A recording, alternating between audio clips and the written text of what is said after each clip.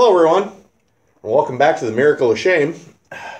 Here's your Harper moment, because that's apparently what everybody really wants in these. So, here's Harper.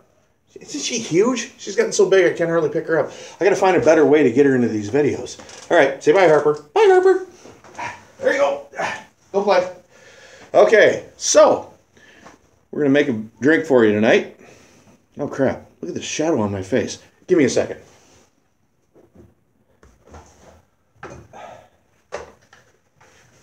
Safety first. And now you can see me better. So, we're going to make a drink, and it seems like a simple drink. And, well, it really is. I'm not a big brandy and Coke, Korbel and Coke guy. I prefer to just grab my Korbel and, you know, normally. Maybe on a little ice. Oh, so good. But occasionally, I want to be able to stay awake and, get drunker, because that's obviously what I generally need. So I got one here that I got to finish up.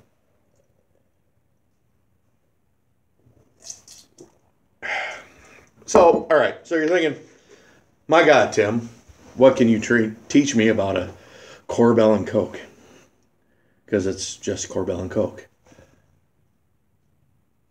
I forgot what I was going to say. Anyway, no, it's not just Korbel and Coke. So, we're going to make one.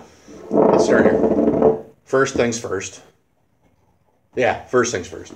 We need some ice. Freezer's right over here. We're going to grab us a pretty good amount of ice.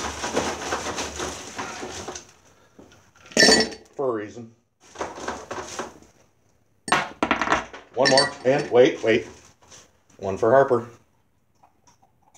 Hear that? She loves ice cubes.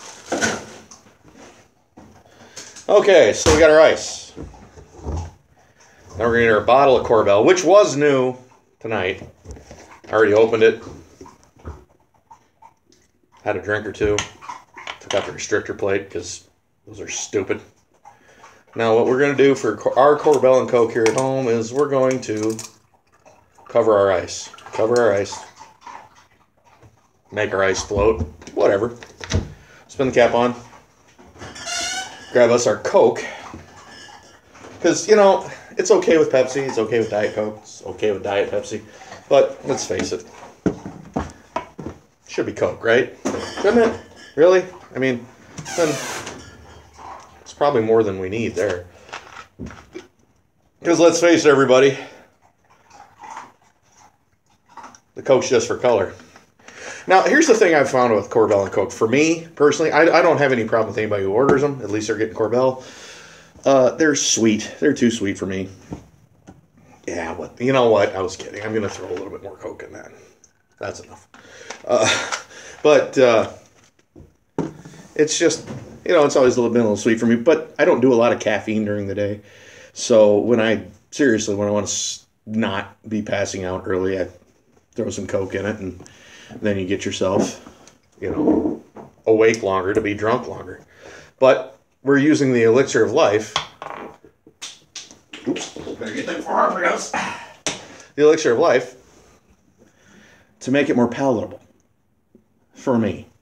Now, look, you think this is crazy, but let's face it.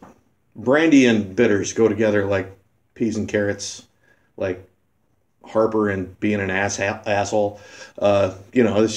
It just works really well. So you give yourself a couple nice shots, maybe 3 nice shots of bitters in there. Oh, look, I still have room in my glass. Whatever shall I do? Wait, wrong bottle. That's the drinking bottle. That's the pouring bottle. Pour a little more in there. There you go. Now we have what I will call the perfect Korbel and Coke. The bitters just give it a little extra, make you not masturbate, make you feel a little bit more like you're drinking an old fashioned, like somebody put some effort into it. Again, it's not for everybody. Not everybody likes bitters, but I sure do. So until next time, everybody, have a great weekend and bottoms up.